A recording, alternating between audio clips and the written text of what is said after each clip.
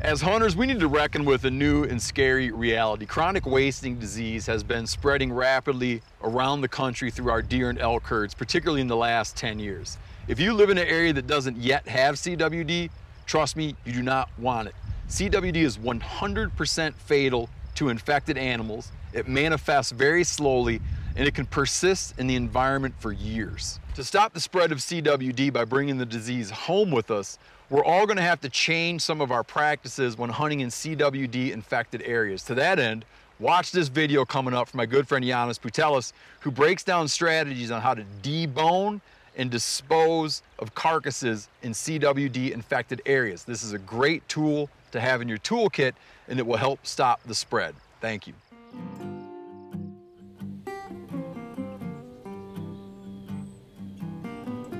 Hi, I'm Janis Putelis from MeatEater, and today I'm going to show you how to debone a deer in case you live or hunt in a place where you need to leave the bones behind for CWD reasons.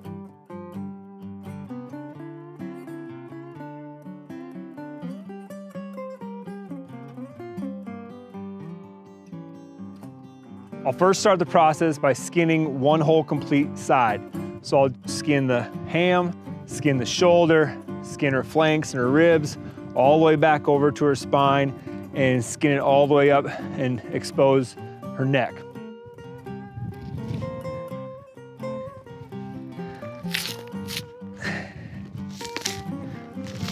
When skinning, just pull the hide and just gently drag that knife.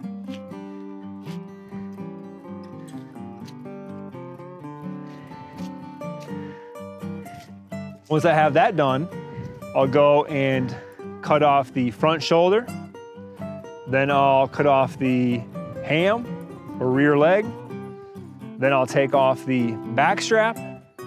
And finally, I'll take off the neck roast. So to remove the back leg, find the ball joint. Find your pelvic bone, it's usually just inside there. You can cut away a little bit. You can see the ball in there, off the tendon.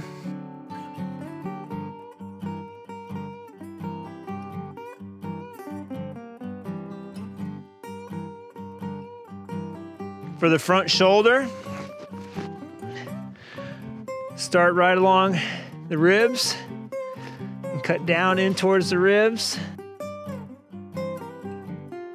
And again, flaying until I reach the back strap, and then just take off the shoulder, right to the backbone again. And that's it. Your back straps and your inner loins or tenderloins, those also they come off the carcass deboned. There's no bones attached to them, so you don't need to worry about that. The spine, and then where the ribs end, there's a line here.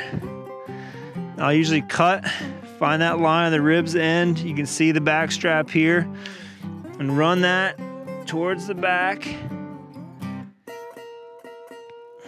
And then you can put your knife in right against the spine.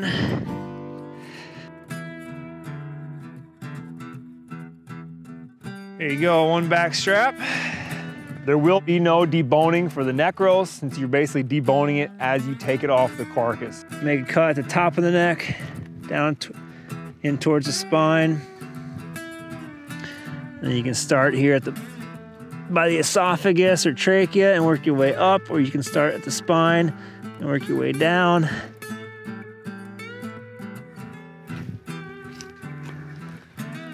One neck roast. Last but not least, you want to debone the ribs. Pretty simple to do that. Just take your knife and trace the ribs on the insides. You'll get strips of meat that are 8 to 12 inches long. Pulling the tenderloins. These really don't require a lot of cutting. Once you've removed the ham, the shoulder, the back strap, the neck roast, and rib meat from one side, simply flip the deer over and repeat the process. Once I have those pieces taken off of the carcass, I will then go to actually deboning the meat. So for the shoulder, you want to find this ridge that runs like this off the scapula. Basically run your knife both sides of that ridge. You'll come up to the joint here. I usually go to the bottom and then wrap my blade around and then follow that flat scapula. Now on the shoulder, most of the meat, probably 90% of it, is on this side of the scapula. There's not much muscle on the side that faces the body. And you're mostly trying to get this stuff off here. So if here I've got the scapula freed, now I'm gonna come up to this joint and just sort of work around that joint. Find the next bone that's running to what I call her knee.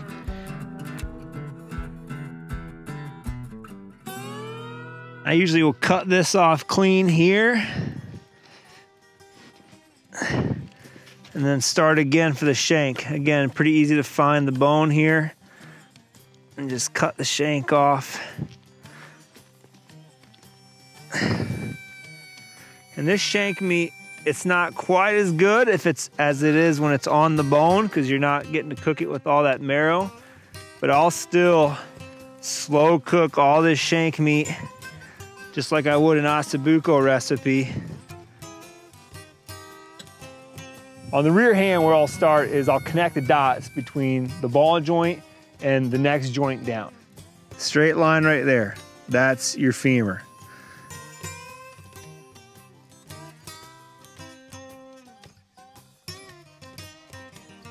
Basically straight down. You'll encounter that femur. You don't want to cut on the bone too much because you're going to dull your blade. Okay, so the femur is freed now. So now from this joint up, I'm basically just going to separate the main ham here from this upper shank.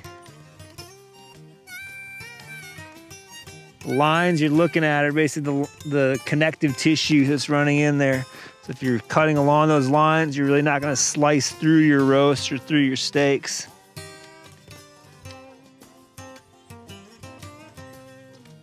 Here on the shank, start there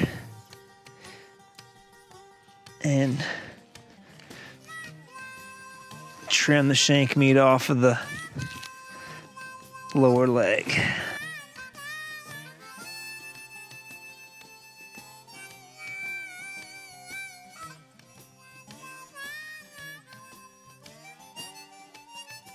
So there is one boned out ham, the two shank pieces. Now you can take this to your processor, or you can take it home and process it yourself.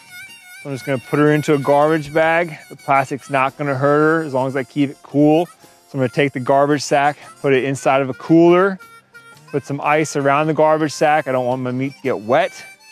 And when I get home, I'll pull it all out and butcher it. Or you could take it to the butcher as is in a garbage sack.